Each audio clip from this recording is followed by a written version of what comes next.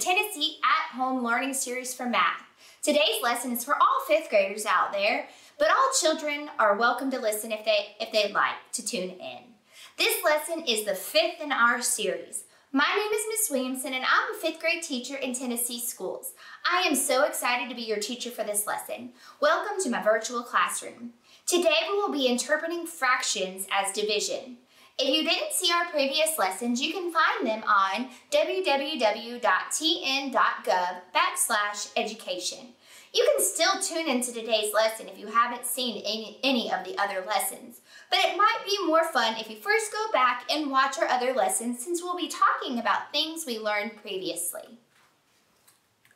Before we get started, you will need the student packet for lesson 5 or pencil, paper, and a surface to write on. I will give you a moment to get those things gathered.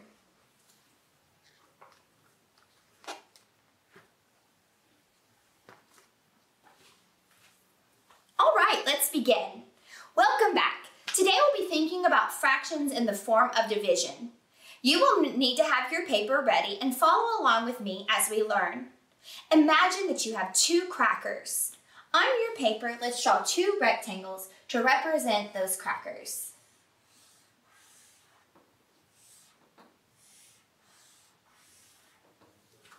Okay? What if we have 2 crackers and we want to share them equally between 2 people? How many crackers will each person get? Jot down your answer.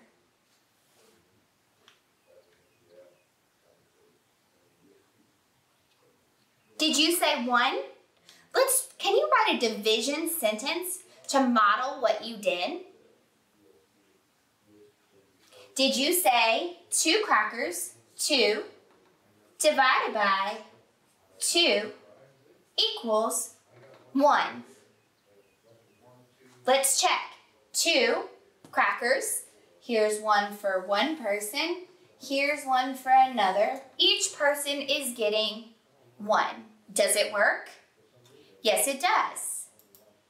Now imagine this time, instead of 2 crackers, we only have 1.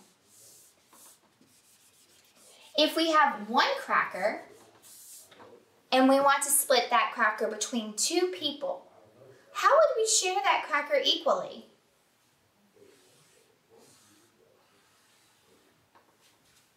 We would have to split it in half. Each person would get 1/2 of the cracker. Now see if you can write that in the form of a division sentence.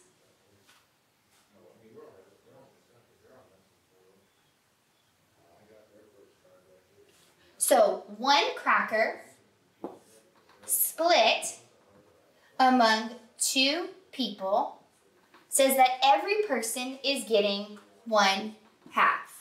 So if I took this part and I gave this to person 1, and I gave this part to person 2, each person is getting 1/2 of the cracker. We can also think about 1 cracker being divided into halves. Remember we said before that any number over itself equals 1. So I could say instead of 1 cracker, I could say that's the same as having 2 halves. Do you see them? 1/2, 2 halves. When I have 2 halves and I split them among 2 people, each person is going to get 1/2 of a cracker. So we could say that 2 halves divided by 2 equals 1/2.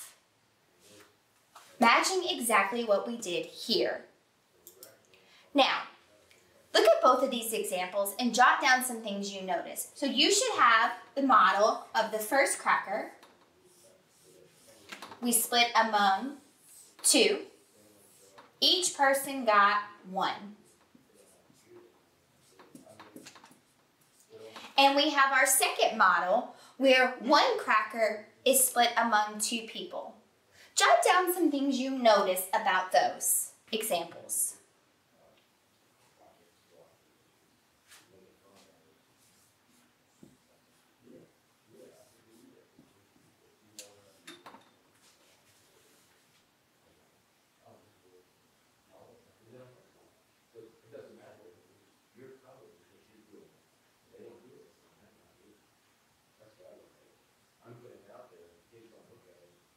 Did you notice that in both examples, we started off with whole numbers?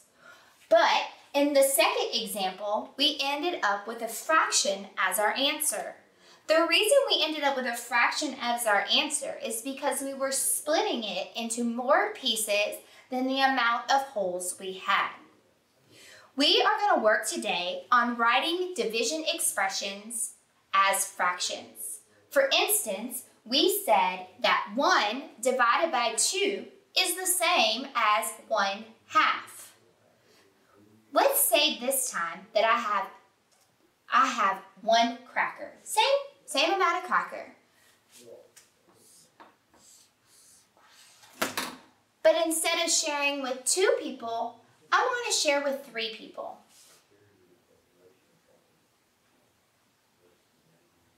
What would I do to my cracker? I would need to cut it just like I did here. Since I was splitting with 2 people, I cut it into how many pieces? 2. Since I'm sharing with 3 people, I would need to cut my cracker into 3. That means that every person is receiving 1/3 of the cracker. So I could say that 1 cracker split or divided into 3 pieces equals 1/3. Do you see a relationship between the division sentence and the answer? Even in this instance, remember the fraction 2/2 means what? It means 1. Now we're going to switch it up a little bit. This time, let's consider you have 2 crackers. So I'm going to erase my board and I want you to go ahead on your paper and draw 2 crackers.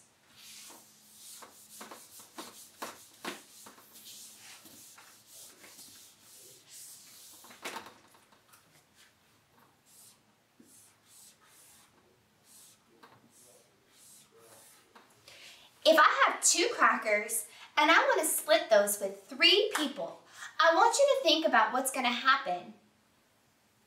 How much is each person going to get?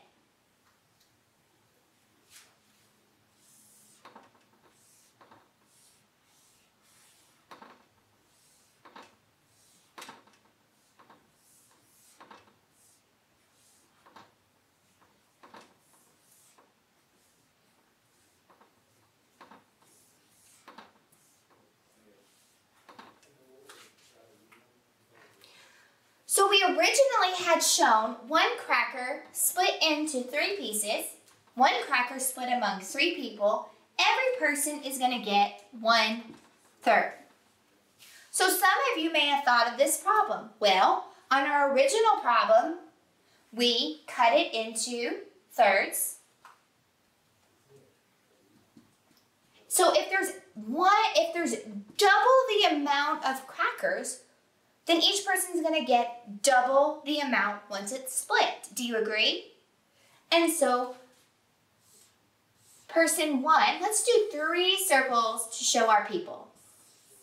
When we split this person 1 is going to get a third, and then a third.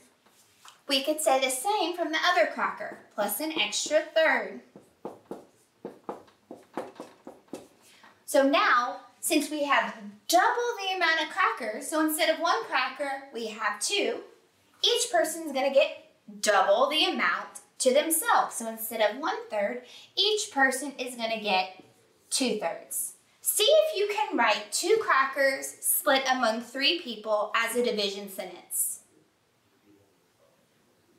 Did you write it as 2 divided by 3? If 2 divided by 3 equals 2/3. Are you starting to see a pattern?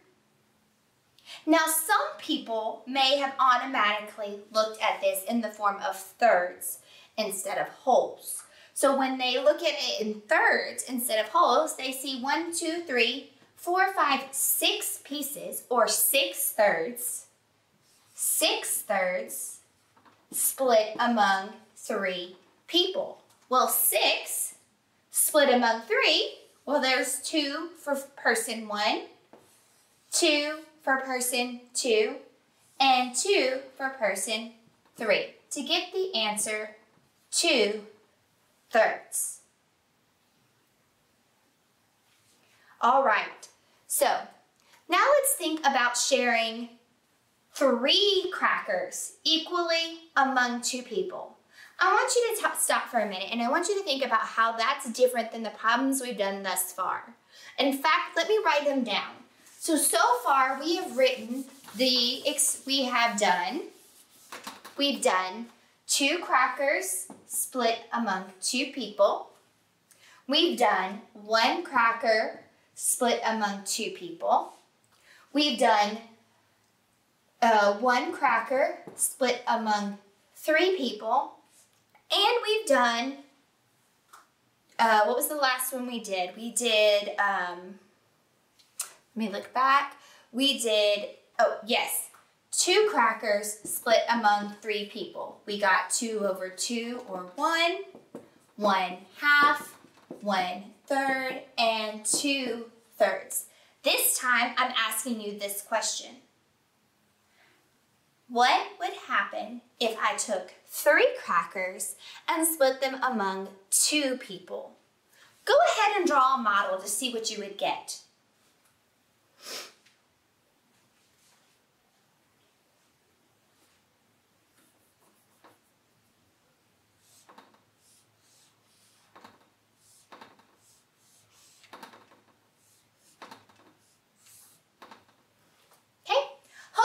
Started with 3 crackers.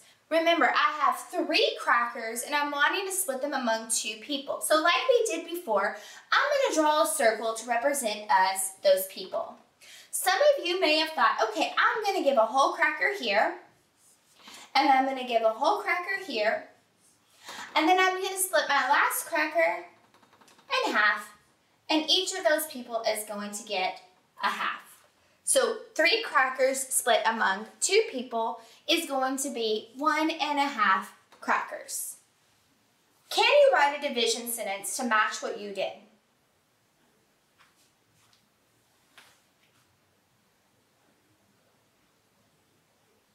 Did you write 3 crackers split among 2 people? Now here is where some of us start to get a little confused, because before we got the numbers 1/2 or 1/3 or 2/3. This time, if I apply that same strategy, I'm going to get 3/2. But my model said 1.5.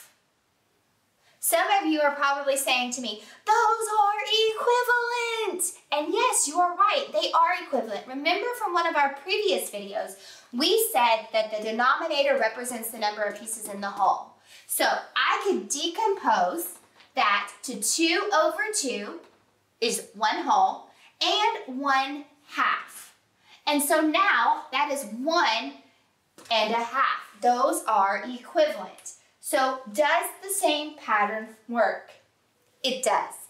Now before we started this problem, I asked you to see if you noticed anything different about the problems.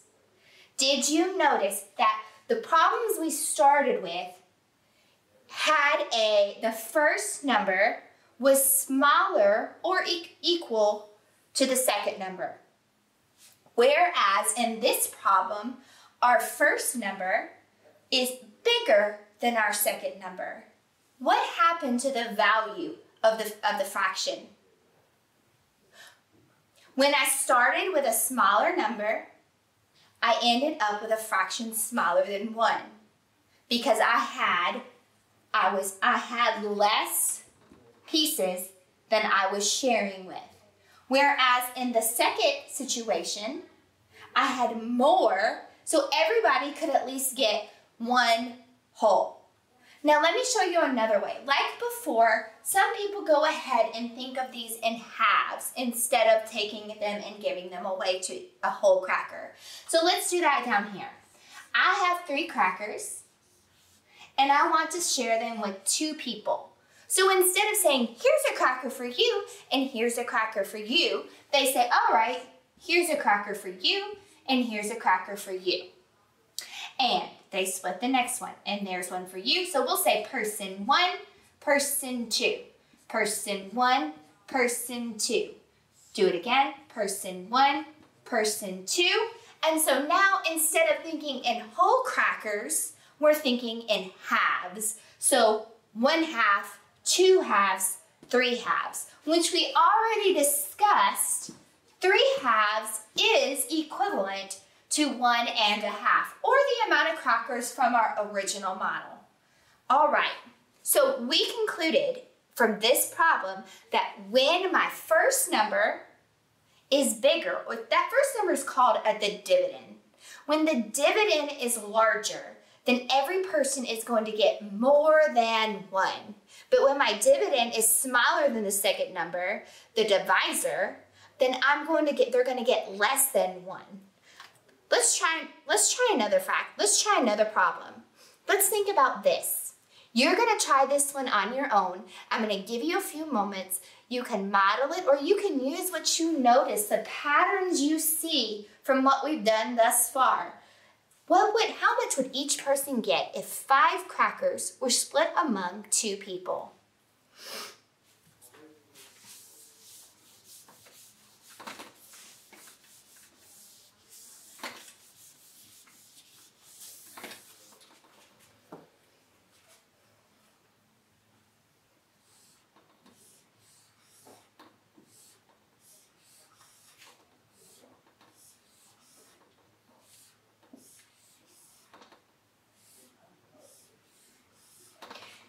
You'll notice that I went ahead and I drew my 5 crackers. There's a few ways we can do this. We wanted 5 crackers split among 2 people. So I'm going to go over to the side. 5 split among 2. 5 crackers split among 2 people. This is a little bit different than the other ones we did, and I'll see if you can figure it out here in a minute.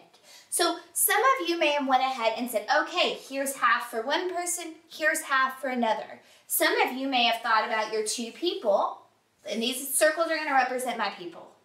I'm going to give this one to person 1, and this one to person 2, and 1, and 2. So far, every person has how many crackers? They have 2 whole crackers. Let's draw those crackers inside of their little circle. Now what would we do? This is similar to what we did at the beginning. We have 1 cracker split among 2 people. So I'm going to take that cracker and I'm going to cut it in to 2 pieces. Every person's going to get 1 half. So 2 1/2 for person 1 and 2 1/2 for person 2. Now some of you are thinking, but Miss Williamson, that doesn't follow the pattern we were seeing before. Remember the pattern we were seeing? 5 divided by 2 is 5 halves. Well, that's because these 2 numbers, 5 halves and 2 1/2, are equivalent. So remember when we started this problem, I said some people are going to want to go ahead and cut those in halves. If I go ahead and cut them in halves, how many halves make up 5 crackers? 1, 2, 3, 4, 5, 6, 7, 8, 9, 10. When I have 10 halves split among 2 people, each person is going to get 5 of those halves. Okay? But what do you notice? That's 2 halves, that's a whole, and that's 2 halves, that's another whole, plus 1 extra half, so 2 1/2 like we originally ended up with. So what can I conclude about 5 halves and 2 1/2? They are equivalent fractions. All right, one more. Are you ready?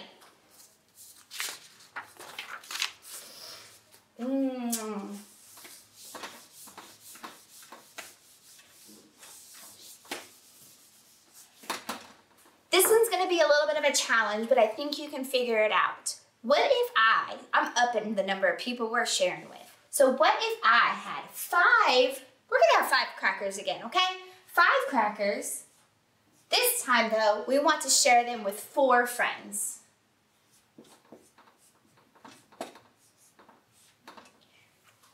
I want you to solve that problem. Go.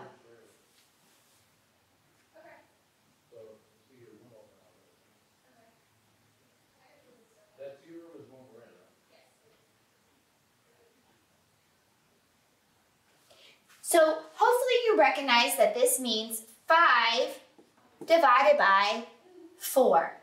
If we apply the pattern we've seen so far, we can conclude that my answer is going to be 5/4, or 5 over 4.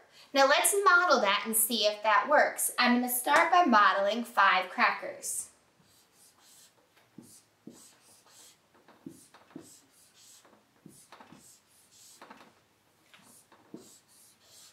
If I'm sharing those 5 crackers with 4 friends, the options are to give them as many whole crackers as I can first, or I could take the crackers and split them first into 4ths.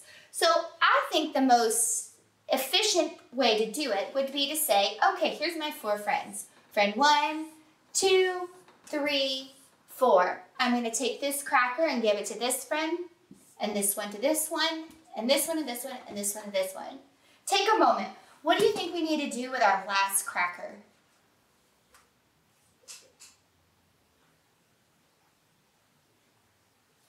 Yes, we need to split it into 4ths.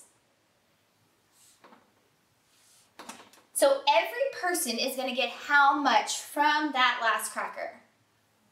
They will get 1/4. And so this person is going to get 1 1/4, and 1 1/4, and 1 1/4, and so on. Why does this fraction look different than this fraction? This fraction is written as a mixed number. This fraction is written as an improper fraction. This fraction is written as a mixed number, but those are equivalent. Today we have practiced interpreting fractions as division. You did a great job. After the video, you will have some problems to work on your own. Good luck and do your best. If you don't have the student packet, take out a pencil right now and I'm going to jot down the practice problems for you. Are you ready?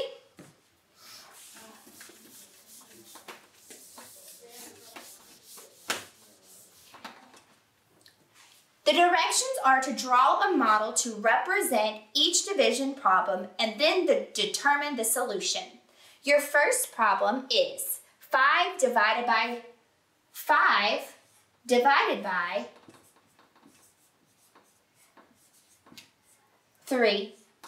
5 divided by 3.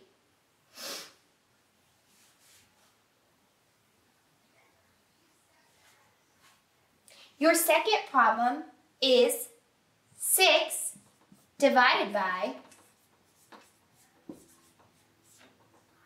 4. Boys and girls, I enjoyed doing mathematics with you today. Thank you for inviting me into your home. I look forward to seeing you in our next lesson in the Tennessee At Home Learning Series. Bye!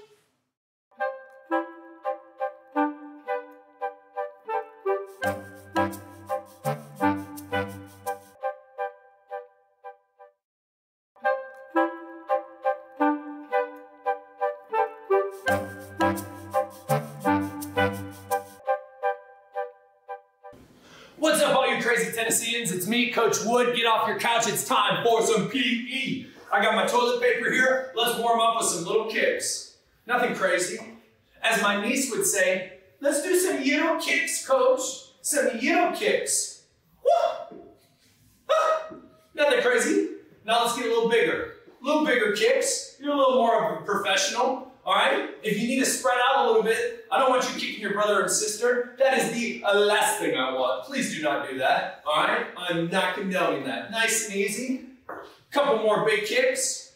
One, last one. I want to see it really nice and I want to see a pose. Ready? Whoa, that felt good. That felt good. Ready? I got my toilet paper right here. And what we're going to do is we're going to do some little jumps, just like this. Jump, turn around. jump, turn around. Coach, that's too easy. All right, let's do some poses. Ready? Jump, pose. Oh, beautiful. Ready? Jump, flex. Oh, yeah. Jump, goofy smile. There we go. Here we go. Jump, Spider-Man. Oh, yeah. Peter Parker. Here we go. Ready? Jump, superstar. Here we go. Jump, drummer. Jump, quarterback. All right. Ready? Here we go. Here we go. Jump, turn. Ooh, you didn't see that coming. Jump, turn. Oh, I'm throwing you off just a little bit. Just a little bit. Here we go. Jump, turn. Be creative. Be a creative jump. Ready? Jump as high as you can. Woo. One more jump. As high as you can. Ha ha. Nice. Now, this is what I want you to do. You can tell you're breathing, your heart's racing, you're sweating a little bit. That's what we want, all right? Pick up your toilet paper, spread your legs out, toilet paper in your hand, hands up like this. We're gonna do some wacky jacks, all right? So, I'm gonna go to the side like this, my elbow's going into my side, all right? And then you kind of just go loose, go side to side, just like this, ready? Woo! Here we go. Start right now. 1, 2, 3, 4, 5, 6, 7, 8, 9, 10. Woo, woo, woo. Yes, yes, yes, yes, yes. Awesome job, everybody. You guys did great. Remember, if you want other PE videos or PE resources, check me out on YouTube, youtube.com/c/Coach Wood. Peace.